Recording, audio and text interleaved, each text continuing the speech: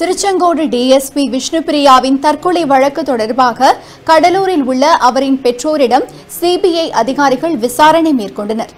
சேலம் ஓமலூரைச் சேர்ந்த பொறியாளர் கோகுல்ராஜ் கொலை வழக்கை விசாரித்து வந்த டிஎஸ்பி விஷ்ணுபிரியா கடந்த ஆண்டு செப்டம்பர் 18ஆம் தேதி தூக்கிட்டு தற்கொலை செய்து கொண்டார். இந்த வழக்கு தொடர்பாக விஷ்ணுபிரியாவின் சொந்த ஊரான கடலூர் மாவட்டம் கோண்டூரில் அவரின் பெற்றோரிடம் சிபிஐ அதிகாரிகள் இன்று விசாரணை மேற்கொண்டனர்.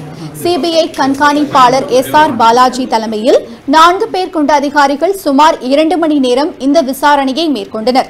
டிஎஸ்பி விஷ்ணுபிரியாவின் தற்கொலை வழக்கை சிபிசிஐடி போலீசார் விசாரித்து வந்த நிலையில் அவரின் தற்கொலையில் மேல் அதிகாரிகளுக்கு பலருக்கு தொடர்பு இருப்பதாகவும், எனவே இந்த வழக்கை சிபிஐக்கு மாற்றக் கோரி விஷ்ணுபிரியாவின் தந்தை ரவி உயர்நீதிமன்றத்தில் வழக்கு தொடர்ந்தார். அவரின் கோரிக்கையை ஏற்ற நீதிமன்றம் சிபிஐ விசாரணைக்கு உத்தரவிட்டது. இதைத் தொடர்ந்து சிபிஐ அதிகாரிகள் தங்கள் விசாரணையை மேற்கொண்டு வருகின்றனர்.